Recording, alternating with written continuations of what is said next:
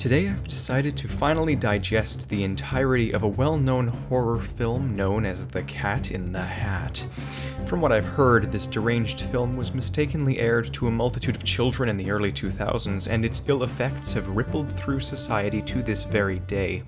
I'm going to recap exactly what happens here, and then I will explain the meaning behind it, and why it has done what it has done to whom it has done it to.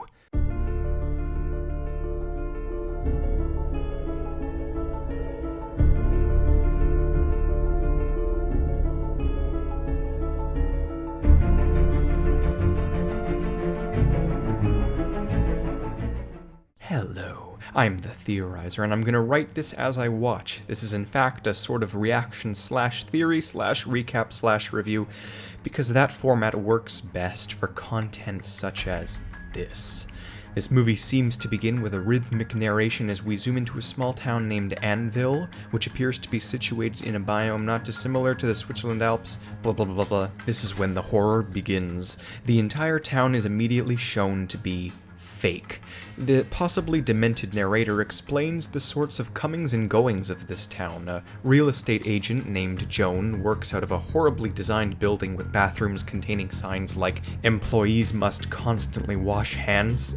It's my immediate impression that this town, and everyone inside of it, is strange and not real. Almost like some sort of fake world, or maybe a bizarre experimental utopian test run. Everything looks to be almost cardboard, something like an alternate future diverging from a much more intense 1950s. The head real estate agent barely shakes another man's hand and freaks out, fires him, and sanitizes. It's like he's paranoid about an unspoken disease afflicting this little isolated population. It's like he is. I'm not saying by any means that that's the case. He fires anyone who isn't perfectly clean or perfectly perfect at all, really. It's not OCD, it's most certainly a rigorous system designed to create a perfect isolated world, and the world is very surreal. But the film stars Joan's children, Order and Chaos, portrayed by none other than Coraline and Curtis the Elf, respectively. Order in particular is quite obsessive, and Chaos is quite chaotic. I would expect nothing less. It seems as though Chaos is depicted here as a male and Order as a female, contrary to the Taoist symbolism, which is otherwise quite present. Order is a fixated little thing who writes up her own will and plans graduate schooling. Self-aware irony is the central theme of this terrifying experience, which makes its intentions even more dubious. Is it possible that this is a comedy in disguise? Chaos destroys its environment to the chagrin of Joan the caretaker, and in comes, no joke, the boss baby. What an all-star cast. That's a preemptive reference.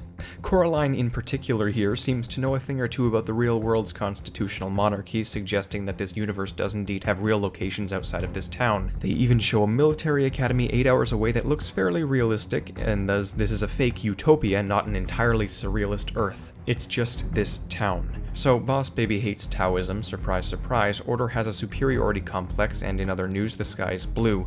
The caretaker of Taoism disowns chaos in front of Order, which fragments reality and summons Austin Powers. Yes, Mike Myers himself plays the Cat in the Hat, hence my referential Shrekkening. Smash Mouth is in this film too, I think, but back to that in a minute. Feeling bad, the caretaker Joan puts in charge what might best be described as a liberal arts Edna Mode. We see them watching TV, which contains more proof of a real Earth outside of this controlled experiment. More proof of this is the clouds that instantly rush in. But now back to the results of this fight between Joan and her son. Order and Chaos meet basically Austin Powers dressed as a cat, and it's the most horrifying thing imaginable. It's completely out of place and likely the main purpose of whatever sort of experiment is going on here. He is ironic and extremely aware of the environment he's in. The question instantly must be asked, is this the father of the two children dressed up? I say this because it's creepy and it feels like it almost makes sense, and because the boss baby Alec Baldwin is not their dad, but their dad was already mentioned. Maybe they moved here to get away from him. At this point, it's getting creepy enough on its own without my symbolic embellishment, so I'm gonna refer to the film's elements by their given terms from here on out. I'm too dazed and confused writing this, and I'm actually blurring the lines for myself, so I have to stop it. The cat says he drove here from his place, and that he's lactose intolerant. Okay, but the strange part is that he causes weird voices and music and metaphysical manifestations to appear, which seems to be counterintuitive to the idea that he's Sally and Conrad's father. If he is their dad, then he should be human just like them. He's basically using magic, so this is where I start to question what is or is not their imagination and what is causing it all. Assuming it is some sort of experiment or beta utopia that could be a part of it, a population controlling hallucinogenic, but I continue to be inclined to say that this is their father trying to spend time with them, sort of like a Mrs. Doubtfire scenario, because the next thing the cat does is steal a picture of their mother that arouses him. I'm certainly not the first to suggest this father idea about any rendition of the Cat in the Hat. This seems to be an almost commonplace idea, but let's see just how much proof can be dug up here. He calls the curtains a train wreck as if he's had a hand in them in the past. I'm more tempted to say that this man is there of his own volition as opposed to being brought in by the mother for entertainment because he actually knows how to make Sally laugh already. He jumps on the babysitter and then shoves her in the closet, which does mean he's there to watch over them. There's also evidence that Sally is at a breaking point because the cat implies she's one bad day away from arson. He also immediately knows that Conrad wets his bed, and he knows everything about their personalities. Also, I'm mildly delirious, doing this whole thing running pitifully low on iron, and it's too late for me to see this film differently, so we're gonna roll with it. Apparently, the only cure for the kids' polar personalities is either painful injections or a musical number, again hinting that this is some sort of strange test. The cat throws Sally at the couch. The cat also vomits up a massive ball of hair, which is grotesque and evidential of dangerous method acting. Then we see what in the name of CGI is that? So now I'm dead certain that these children are hallucinating. I don't know what happened here, but we have solid proof that this isolated town is not representative of the rest of the world, so this is almost certainly some sort of test involving hallucinogenics. Sally and Conrad maintain their sanity. This is all visual alteration, but who is this dressed up man, and is he a test? Is he their father, or is he something? Well, I don't want to say it in a YouTube video, but this whole scenario reeks of being extremely disturbing in a very real sense. I mean, the babysitter was probably anesthetized too. The cat sings a song about neutering kittens, which gives him post-traumatic flashbacks, implying something severe happened to this man in his childhood. This is further evidence for him being part of the experiment, for him being their father, and yes, also for him being damaged and, well, at risk of demonetization to discuss. So, what if he's all three? A twisted father who's come back to kidnap his children and worse, all as an attempt to get back at his ex-wife and her possibly even worse new love interest. Again, this could be seen as extreme but also rather obvious, so let's keep digging. The hallucinated fish acts as an orderly foil to the chaotic cat, reintroducing Taoism extremes to dull the severity of the kids' personalities. The cat spawns a portal to a bullfighting ring, but again, all an experiment. The fish references MTV and calls out this insane film for what it is. Maybe the fish is their dad. I think he might be from the cat's domain, whatever trip that might be like. The cat also knows about their homework and such. It's clear, though, why the mother, the orderly woman, divorced this immature madman. Then the cat makes them sign a contract with lawyers present, implying that this is a waiver of some sort for fun, and yes, we see some of it. Oh, this is perfect. It'll give us answers to what the hell they're signing over and what this cat is. From what I can read, it seems to take place in northwest Montana, and the cat is a paid performance actor.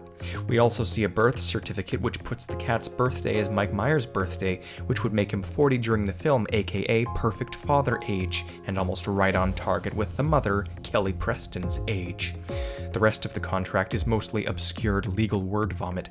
The cat seems to be self-employed then. Once they sign, the cat starts going full-on crazy and destroys the house with radically inappropriate behavior. The spawning of random animals and stuff is most likely the product of, again, hallucinogens. He has this creepy weird laugh when he closes his nostrils. Sounds kinda like I also think it may be possible that Conrad's conscience is the cat and Sally's is the fish, or vice versa. We'll see.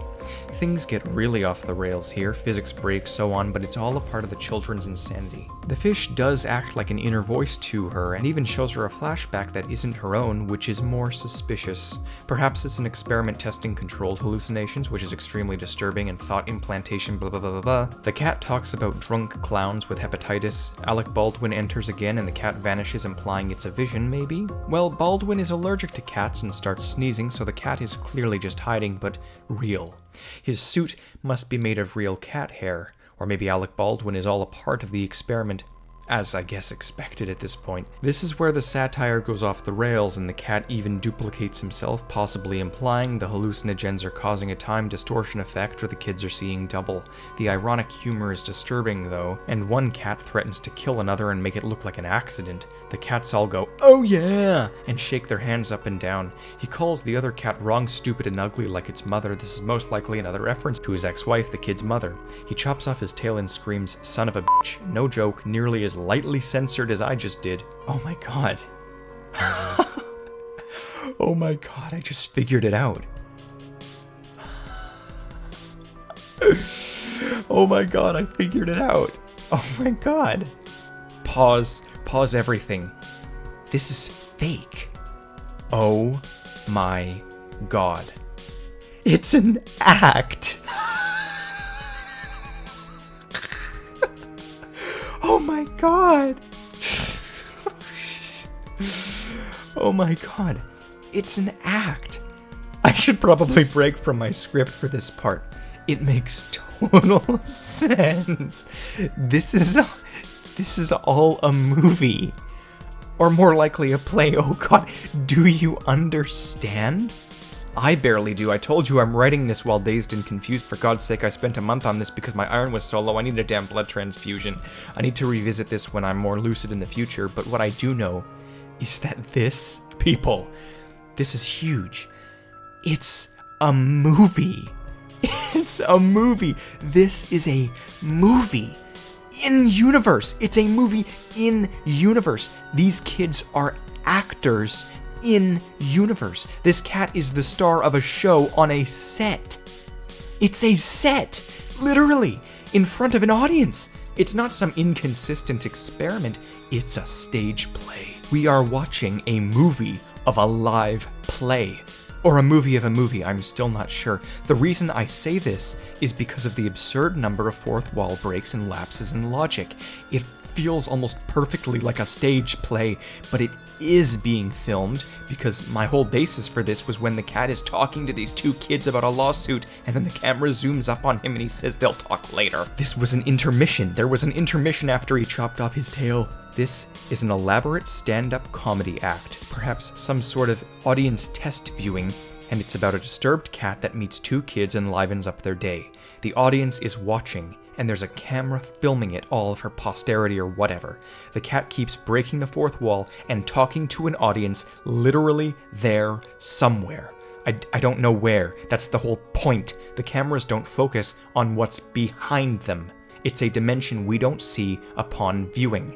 That's what the fourth wall is. They even mock this and create a sixth f***ing wall during the cooking show segment. Now, as for the in-universe, I can still theorize on the intricacies of this play, such as the intricacy that he is their creepy father in disguise. Luckily, all of the surreal sets and lapses in logic, and the subtle realism of the cat are all now explained under the fact that there is a secret lens we're looking through, an invisible fifth wall, an in-universe audience we can't see. A play written by fictional writers who are most certainly truly deranged. If it is a stand-up act, then it means this is all written by the guy playing the cat, which makes utterly perfect sense in every conceivable way. Oh good lord, I have to keep watching this movie.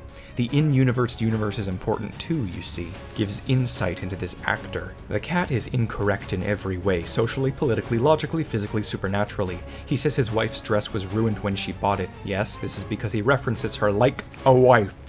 I do wonder if the cat is their dad in real life too, like a family of actors? Of course, when I say real life, I don't mean real life, but the fact that I have to make that distinction like I'm watching Inception or some shit is unbelievable in itself. You know what this means though, right? Considering the writers are fictional, it almost gives me free rein to fill in their canon.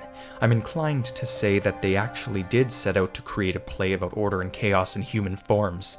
The cat says, Thing 1, Conrad, Conrad, Sally, Thing 2, Sally, Conrad, I am the cat. They say Thing 2's name alternatively is Ben. Perhaps that's his actor's name. The things are manifestations of chaotic children. The child actors are smart too. Conrad points out how Cat's crazy dimensional magic is branded with a friggin' made in Philippines. Thing 1 and Thing 2 go off on the house and look, it's a set. It's a set. Look, it's a set. Let me get really real for a second. Only a second. When it comes to the humor in this movie, I don't even know how this film exists. Like, when I analyze things such as All Hail King Julian, obviously it's weird and inappropriate and whatever, but it can still pass as for kids in some way. This movie is so incredibly, blatantly, hilariously not for kids. The cat stares down their pet dog with a garden hoe and says, "Time to die," in Mike Myers' Dr. Evil accent. It's so random and jarring, and then he calls this tool dirty. You see, I don't want to do the YouTube algorithm, but dirty, and you know the tool is. He says he loves it, and then he tries licking it. It's so shocking. How does this get past any censors? They even make it look like the cat is hanging by a noose, then they think he's a piñata, and one kid whacks him right in the neutered area as he screams and sees the light for half a second. This movie's too fast for me. The cat tries whacking the kid with the bat. Apparently the babysitter is triggered to wake up with the slightest noise of a phone call, but nothing else, conditioning much. The cat still hates the dog, surprise. Then the cat consoles Sally for not being invited to a party by telling her to live alone and die alone. All Hail King Julian doesn't shock me. It may seem that way, but it doesn't. But this genuinely shocks me. How does this get past censors? I mean, I'm not necessarily against it at all. It's freaking hilarious. But I know that there are volumes of people who definitely would be. And logic dictates that censors would listen to parents. Maybe, maybe that's who the test audience is.